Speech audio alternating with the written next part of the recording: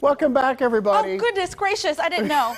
I was getting my phone because I wanted to get the sloth. We want to take a picture. Look, this adorable sloth that Grant brought from Wild World of Animals.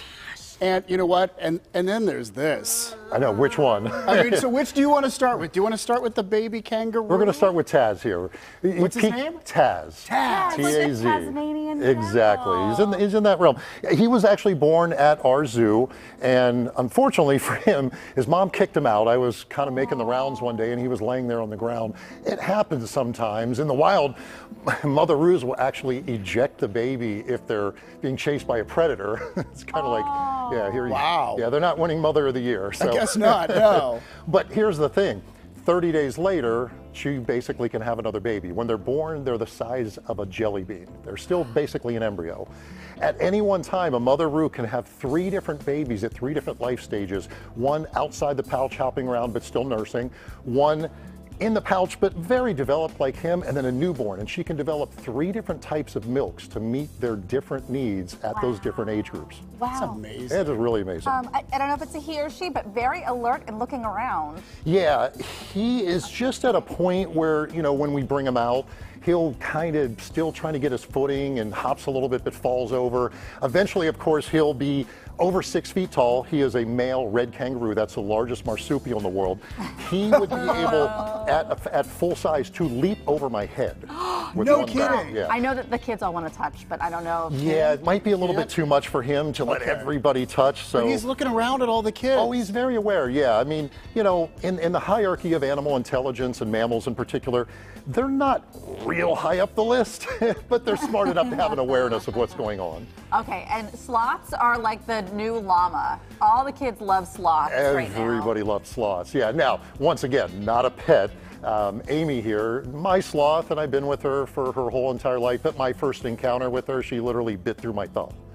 Yeah, not a mean animal, just not That was your pet. first date with her? That was my first interaction with her, yes. We've gotten so much better now. Now we're buddies, we're best chums, but she is aware of the difference between me and other people. And I've seen her not necessarily like everyone she meets. Big, full beards, she is not having it. No, really? no go. Okay. You have to grow yours out a little bit more mountain man for it to have that effect. But yeah, she sees a beard and she's like, no, no, no.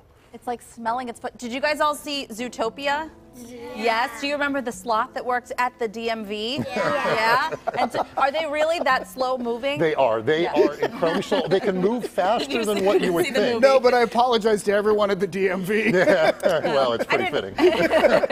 But they will sleep 22 hours a day, even then hitting the snooze button. Everything is in slow motion, and all this together hides them from their #1 predator, the harpy eagle. So we talked about the falcon and their vision being so incredible. The slightest movement a harpy could pick up on, and believe it or not, a harpy eagle, massive, so strong, would fly down, just basically sink the talons in and rip her right off a branch. And that's not easy. She can support her entire body weight with just 1 foot.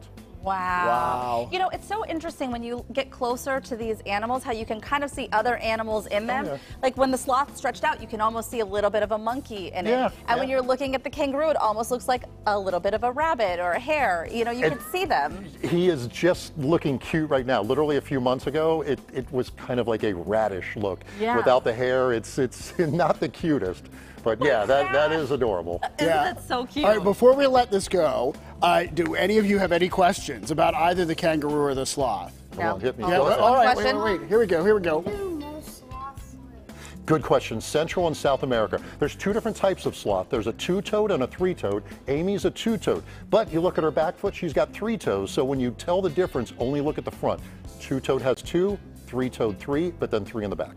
Interesting. So cool. Okay, we have one more question, and then we have to wrap up and go to commercial. What do they Good question. eat? They're called a foliivore, and that means they eat leaves. So in the wild, and it's the only animal we know of, when she eats something, it can take 30 days for her body to process that food. So it's the only animal we know of that could die of starvation with a full stomach of food.